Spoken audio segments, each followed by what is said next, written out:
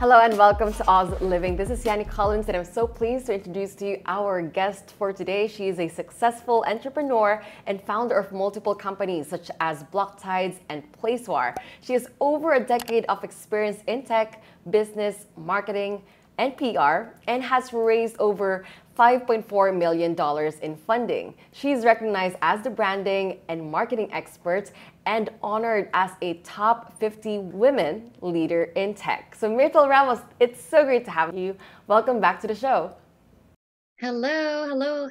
Thank you so much for inviting me. It's so unexpected. I really thought it's just a simple interview, but yeah, I'm happy to speak to you guys and, of course, share my passion, everything that I'm doing, and my background. I know. Thank you so much for agreeing to do this. I remember I reached out to you last year, but we didn't push through for um, not permitted, but like really appreciate you for being here. So I'm keen to learning more about you. Could you tell us about your background before all this success? What were you doing before and how you did landed in blockchain? So basically, I'm the typical 9 to 5 employee for 8 years, specifically as an account manager, tech and sales, customer service. I am really into the sales. Uh, Forte. My forte is really closing sales. So basically, I'm from the corporate world here in the Philippines, and I jumped into the blockchain space 2016. I know Bitcoin already way back, but I founded a BlockTides 2017, way back when we're doing events, basically. And then someone actually trusted me to host an event here. So someone messaged me on LinkedIn. It's really surprising that someone will actually tell you, "Can you host an event for me?" And then he immediately sent me a money. Of course, if other people, what are you gonna do?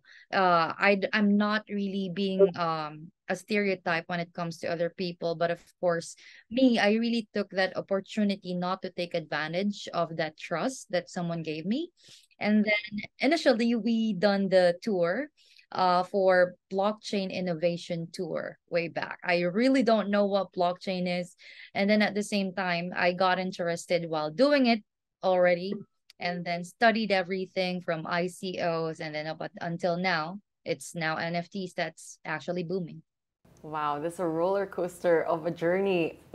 And what essentially made you become or decide to become a branding and marketing expert in this industry?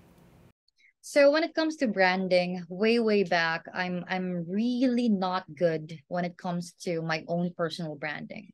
So I studied companies since I've been an investor relations also for several companies when I started doing side hustles. I'm a single mom. So that's why my bread and butter is not from the 9 to 5. So I'm really looking for some additional income for me to sustain everything. So that's when I realized, why do I need to stay this way? So why not I become actually a branding expert for many companies, since I can actually enhance my skills. When it comes to the grind at the background, a lot of people just can see the success of everything, right? But behind everything, I really studied everything from scratch, took master classes. At the same time, I've got accepted basically in Draper University. That's based in Silicon Valley for entrepreneurship. So that's when I really went into full blast, knowing my creativity can definitely help many companies. And at the same time, traveling really makes me see outside the norms that you can definitely see here in the Philippines. Wow, that is so cool. Yeah, like just hearing about your hardship, it makes me really appreciate what your success right now and what you've been through your journey. So what has been your main focus at the moment? And are there any updates that you would want to share our audience regarding BlockTides and PlaceWar, um, about your latest advancements? So the latest advancement, so we are now registered in SEC for BlockTides, and then now we're a growing company. We're still fixing, of course, the regulations here. We need to be licensed, of course, but that is fixed already. So when it comes to PlaceWar, so it's a GameFi, so game plus finance. Basically, if you've heard about Axie Infinity way back 2021, 2022, we're not a typical Axie Infinity game, but of course, it's another game that you can definitely enhance your creativity, your strategy, just like Worms. And basically, we're gonna release the PvP very, very soon. Wow. Oh, so from BlockTides, which is a PR and marketing firm, what made you decide to penetrate the gamify industry? This is really cool because you know when passion aligns your work is really awesome. So way back, I'm really playing games, Mobile Legends, League of Legends. I've been an ambassador for League of Legends for quite some time and also doing some tournaments. So that's actually a hidden information about me. Way Oh. back. So 2016, 2015, I've been doing tournaments for League of Legends. And then I've been very bullish when it comes to the blockchain projects, when it comes to gamification. So I've been supporting Gala Games. They actually want to hire me as a country director, but I told them I'm an entrepreneur and I don't want, I will just help you when it comes to, of course, your marketing and other organic reach for your company. But yeah, I've been very bullish when it comes to NFTs, attending blockchain conferences 2018, 2019. I saw their crypto kitties and other NFTs already, which is not really famous way back. So that's where the passion ignited.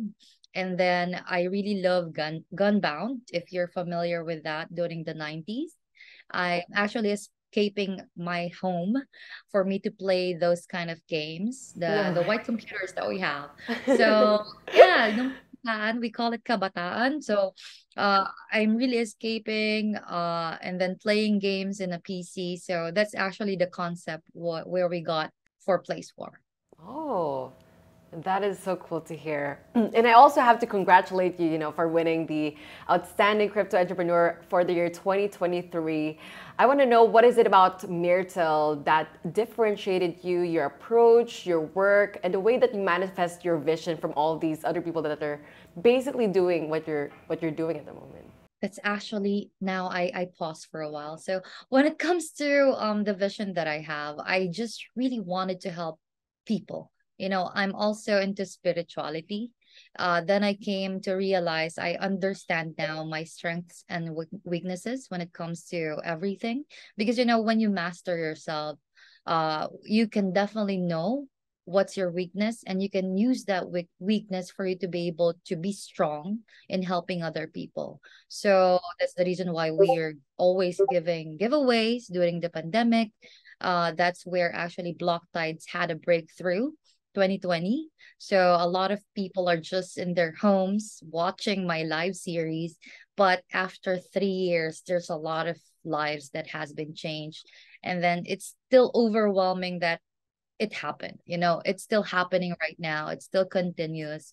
That's the reason why I will never stop empowering people, giving them jobs at the same time. Really making them understand that there's this another world, which is blockchain, or what which is called Web3 now, or the metaverse, that you can be anything. Yeah, I totally resonated with everything that you just said. Like, just knowing more about yourself, knowing your strengths and weaknesses, you could like use that as a strength to like leverage everything, and basically also like when you are keen to helping people, right? That also has a benefit that comes in the future. So yeah, like I really love your values, Myrtle. Now, coming from like a PR and marketing perspective, I want to get your thoughts on how has the landscape of PR and marketing in the blockchain crypto space evolved since the pandemic? Like, what are the things that you've seen that didn't work?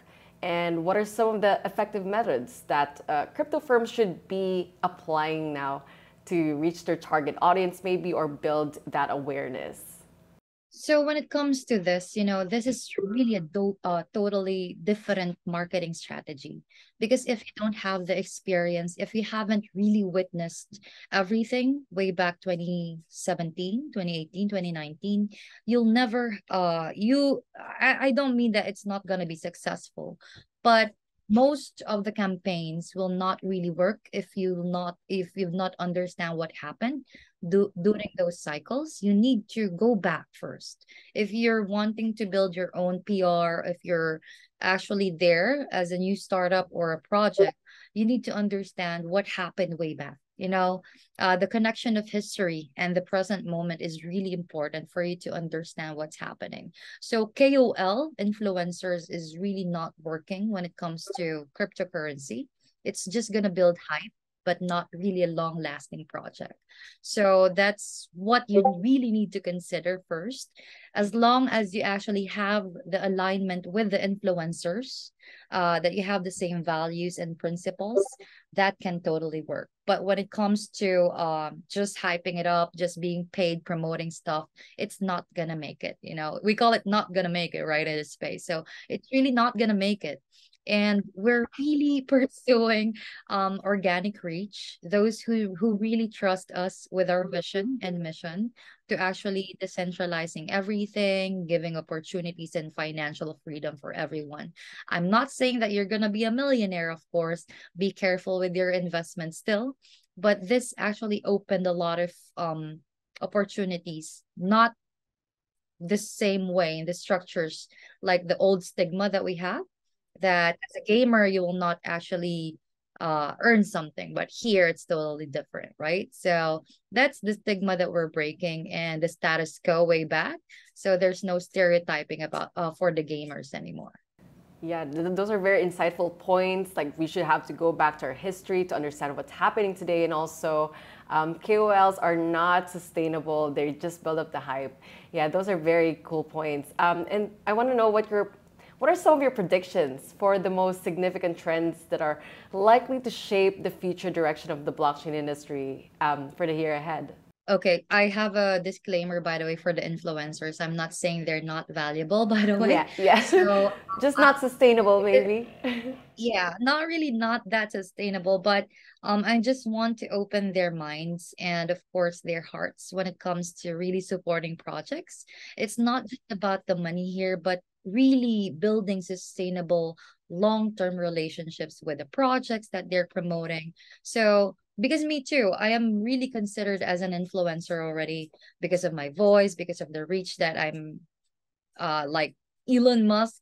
I don't know if I can handle such criticism when it comes to the million followers of Elon.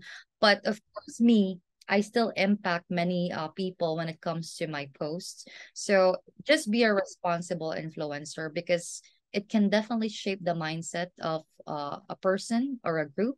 So that's just my disclaimer there, okay? And the next question. I do want to hold that thought for a bit. I want to get your experience. I do know that you're an influencer, coin market cap influencer. Tell us about your experience with them. So basically, I've won numerous time in being the top creator for Coin Market Cap, because I told myself, why not if I can produce like good contents? I just took a leap of faith in producing YouTube videos because I'm really afraid of criticism. So I just started our YouTube channel and it went well. And then that gave me a boost with my confidence that, oh, yeah, I can definitely generate good content. So why not? And I can definitely generate good education points for the viewers. So that's really the strong point that I had. And then now we're still continuous. Yes, we don't have yet hundreds of thousands of followers on YouTube. But of course, it's all about making a difference step by step. I can definitely attest to that. I mean, I love watching your videos. It's very educational, and I could say that I've learned most of my crypto learnings from you. So thank you for Okay, thank you providing so much. value to people, and I think that's the number one reason that we have to have in our minds when we're putting out these content. For example, you and I are talking right now. It's really not for the both of us, but it's really for the people. So it's a win-win situation. Yes, of course. But the thing here is really scary, but I really took the leap of faith also in posting stuff because this involves people's money. That's the reason why we have to be very careful in posting stuff. That's the reason why I told my social media team, when you do a research, when you do a posting, make sure this is not involving any investments or any cryptocurrencies. So as long as you're not sure, don't post it, and I really don't want to touch in that. We're just gonna provide giveaways, and we will always have a disclaimer for that. And yes, it's basically in the SEC notes in their website. So of course you have to be responsible. It's really scary, because in the US, some influencers got a lot of cases happening right now. Like Yeah. Kim K, for example. Yeah. Yeah, exactly. Yeah, that's a big load of money. Well, that's how the consequences and the jurisdiction when it comes to the US is totally different here in the Philippines. But we don't need to be complacent or just taking the leap of faith. Just know things first before you actually do some stuff and do your own research. Well, it's gas na for the do your own research, but it's our responsibility already to inform everyone that, hey, you might be called out to that. I'm really advising some of the Gen Zs that's actually providing crypto education. So I'm advising them as their ate for them to be very careful. That's so nice. Is it kind of Bitsquela? Is that it? Yeah, yeah, Yeah. I love their content as well. They're very they really turn those complex information and turn into basic stuff. So yeah, kudos to Yeah. them. I Shout can out. still remember way back when I'm starting. They're very lucky because, way back, there's not much information about it. But now it's really very easy for them to produce contents. And as long as you have passion, basically, you can definitely adapt the crypto native behavior. Exactly. Yeah, I could imagine. I could imagine, like you, for example, jumping into this space in 2016. There barely are information about, crypto terms. Like, how do you even learn those jargons? Even not unless you have like mentor, for example. Like, but how did you educate yourself then, aside from like, Well, the one that really gave me the money when he wanted to basically host an event here, I'm always asking him questions. I had the right mentor way back up until now. There's a few of the mentors that I have now because I'm no expert, and I will humble myself for that because I am continuously learning each day because this technology is just like a million years already. Every day there's a lot of advancements already. I know, yeah, totally, just rapid. It will humble you, to be honest, when it comes to knowledge. If you're not actually willing to learn what's new, you'll be left behind. That's the reality. Yeah, 100%. So I want to get to your future predictions regarding the trends that we're going to see for this year. What's going to be the next big hype in your opinion? Is it going to be, well, NFT? The NFT bubble has totally popped out, but what is your perspective on that? So NFT bubble actually came last year, right? So 2020, 2021, and now for me is really AI. AI, So yes. yes, AI tokens, it's really gonna be reasonable because last 2 years ago, we're always selling use cases. But when it comes to AI tokens, it's definitely, if you're gonna check, there's a lot of use cases being made already, and it's really useful when it comes to AI. And then there's a lot of AI tokens already booming. I think it's not yet 100. I just actually checked. So you can check it out. So it's a good one. Which one, sorry? But FET, so fetch.ai. Yeah. So and there's a lot of AI tokens that's been booming. And then the other one is derivatives, and the other one is mining. Wow, I only know ChatGPT, and this is the first time I'm hearing FET and some of the stuff that you just mentioned. I love to read. I don't know, but I really love to read. I really don't use Facebook to scroll in my newsfeed. I'm really into learning like some stuff in LinkedIn. What's the current trend? What's the investors looking at right now? So basically, that's the most precious advice that I can give you.